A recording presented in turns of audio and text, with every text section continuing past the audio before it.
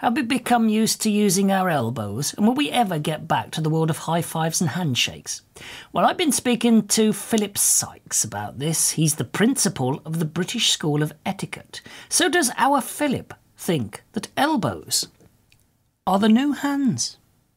In a roundabout way, I would say yes to many sort of scenarios taking place right now. I think people feel it's a lot safer to utilize the elbow because we use our hands. I think we touch our face something up to 60 or 70 times a day with our hands, unknowingly.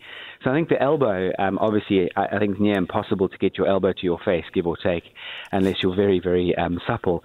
But I think the elbow seems to be a more sensible approach for certain things, such as opening doors with a handle or, the pump on a soap bottle or sanitizer. And then it goes to the greeting, Malcolm. I think that there's a little bit of humor in that, but I think people are missing that connection with one another. So people are looking for different ways to connect. I mean, it started off, I think people may have seen, it went viral where a wonderful bunch of Chinese youths were doing the foot touch with one another. There was a picture recently, I think, on the news about some Iranians in a scrap metal yard doing the bottom bump.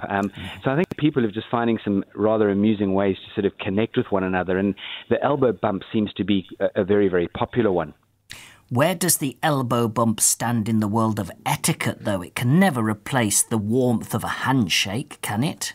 Malcolm, as you and I have discussed so many times, that the handshake is such a fundamental part of our greeting and being, and you can actually tell a huge amount from shaking someone's hand. It really is so powerful when it comes to our body language. And the handshake, funny enough, is something that goes back thousands of years. It started off initially where people were literally grabbing one another's wrists just to see that weaponry hadn't been smuggled up the sleeves. And it obviously then went on to the handshake of showing friendliness and openness, because originally, obviously, a lot of men in the day would have worn a sword, and if your right hand was placed over the handle of your sword, it meant you better run because I'm about to pull my sword out and stab you.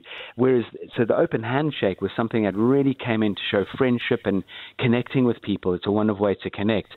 So the elbow, I think, is just circumventing that for this moment, I would imagine. Yes. I'm hoping that the handshake will come back in the long run. But having said that, this pandemic has knocked the socks out of everyone or off everyone, and it's in my opinion, it's going to be a very long time coming forward back to the handshake.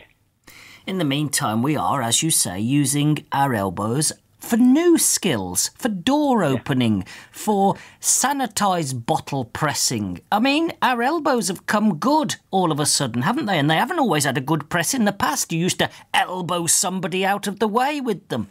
Absolutely, or smack your funny bone and jump up and down like a jack in the box. You're so right. I think the elbow's really come into its own right now, and maybe it's found its place in society. It's an interesting scenario, this elbow bump. There was a big scenario. I don't know if you remember back to the avian flu scare in 2006 and then the swine flu in 2009.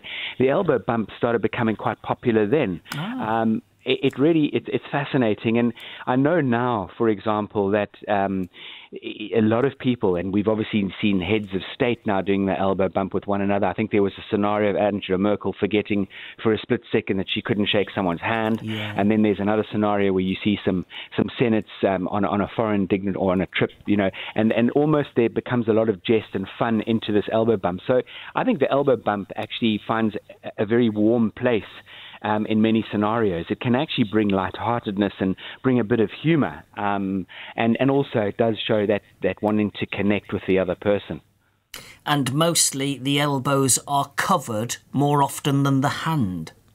Very much, and obviously I think the fact that our elbows, heaven forbid, don't go anywhere near our mouths or our faces really, is something. I mean, obviously one should always remain vigilant with hygiene, as in washing hands and that sort of thing, because we do sometimes tend to maybe rub our elbow with the palm of one of our hands, right elbow, left palm.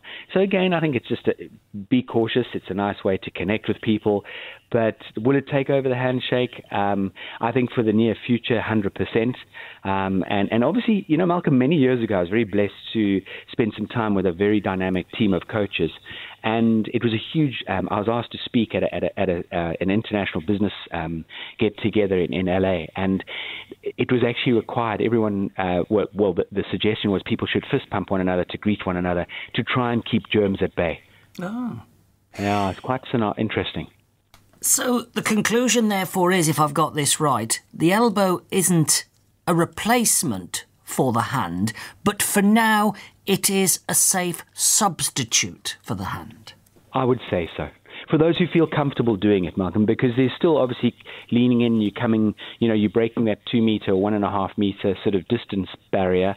But yes, I think you've hit the nail on the head. But you can never pick up a pen or a knife and fork with the elbow, so it is limited as well. Hugely limited. I think trying to open a door that's got a round knob on it, I think you will tough. struggle.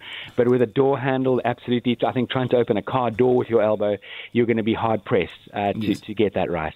And you'll never do up your shoelaces with a pair of elbows. No, that is for sure. Unless you are incredibly talented.